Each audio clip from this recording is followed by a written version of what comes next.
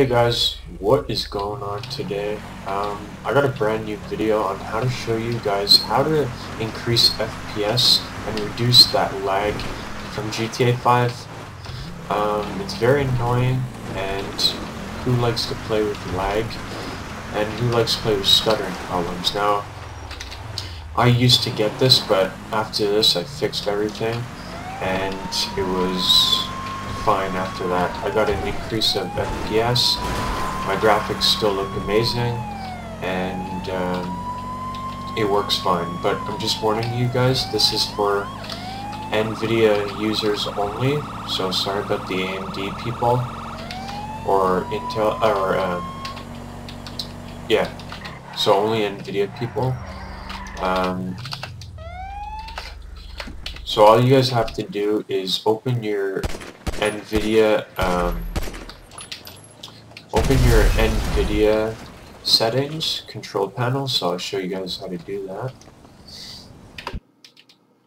All you guys got to go to is your desktop. Let's close down GTA and let's get to the control panel. So open that up, and you're gonna have to add the game. You're going to want to go to Manage 3D Settings, and it's going to show Global Settings and Program Settings. Now, where you're going to go is Program Settings, and you're going to want to add GTA to your program settings. Very simple. So let it load here.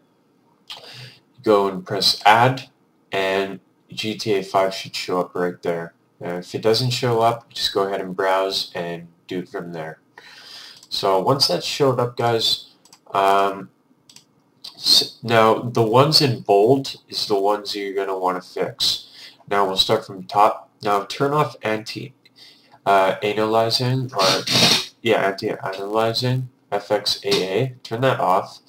It doesn't do much, so you don't really need it. Power management mode, put that to prefer maximum performance. So once you're on GTA, it'll put your high performance on the game, so it's just focusing on that. Put your shader cache off. I see it. There's a big increase on shader cache because there's shadows literally everywhere, but you'll still see the shadows, just not as much. You know what I mean? So turn that off. It increases your FPS. Texture filtering quality, high quality performance. You guys can put that to actually high performance. It might lower your quality, but you know, if you guys are really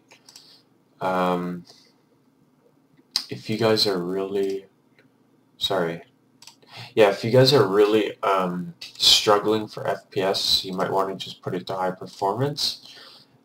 Texture filtering, turn that off. I know I don't have it off. As I said, if you guys are struggling, turn that off. I'm going to keep mine on because I'm actually okay. It's off, I think. Yeah, okay. Threaten optimization, turn that on. It's going to be on auto. Just keep it on just so it doesn't keep searching. Triple buffering, you guys can turn that off. It doesn't do much.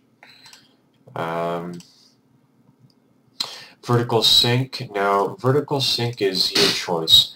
It works for whichever computer. Like, it's randomized, you know what I mean? Like, if you get in a game and turn on VSync and you're getting better FPS with it on than it off, then keep it on, guys. Then, yeah, just keep it on. But if your VSync is giving you problems with your frame rate, your sync of your screen, because that's what it is, eh? It syncs with your screen, with your FPS.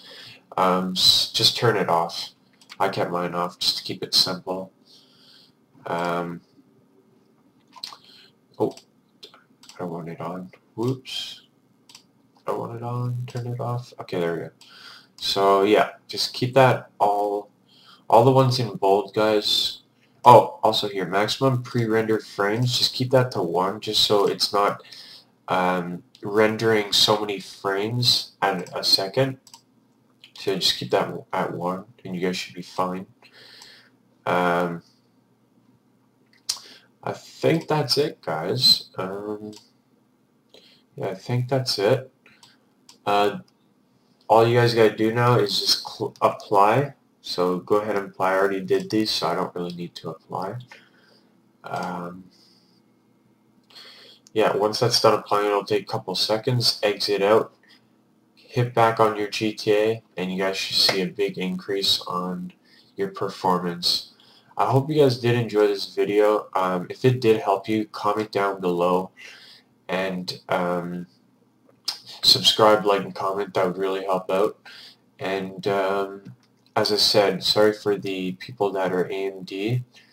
It's only for NVIDIA, so sorry about that. And I hope you guys have a great day. Peace out.